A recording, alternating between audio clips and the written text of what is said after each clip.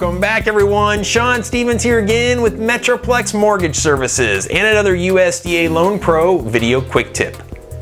So how many acres can you finance with a USDA rural home loan? It sounds like a trick question, doesn't it? Because many associate USDA home loans with a farm loan. However, in the past, there have been issues and frustration when the land value significantly outweighed the value of the home. However, recent guideline changes have opened up flexibility for properties with increased acreage. Today's video tip are going to go into those details and show you how these properties may now be possible. But before we get started, don't forget to download our USDA Blueprint for Success with a link below.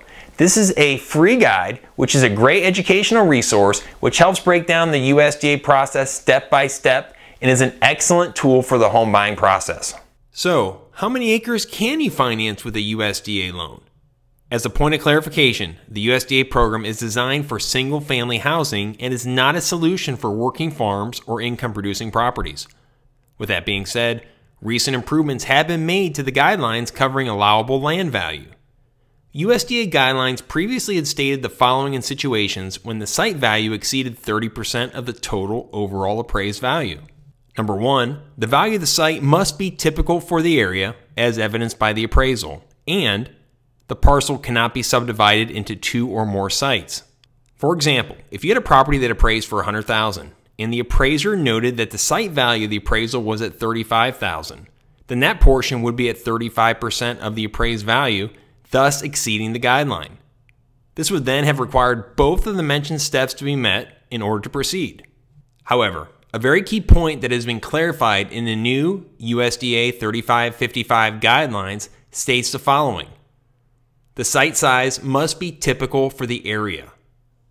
This simple clarification clearly opens up the potential for larger acreage properties without the further burden required to document if the property could be subdivided. This could potentially increase the amount of acres you can finance with a USDA loan and the available property types. In summary, do not assume in cases of acreage that it may or may not be eligible for a USDA loan. Comparable sales in the area will help to justify if the site value is typical for the area.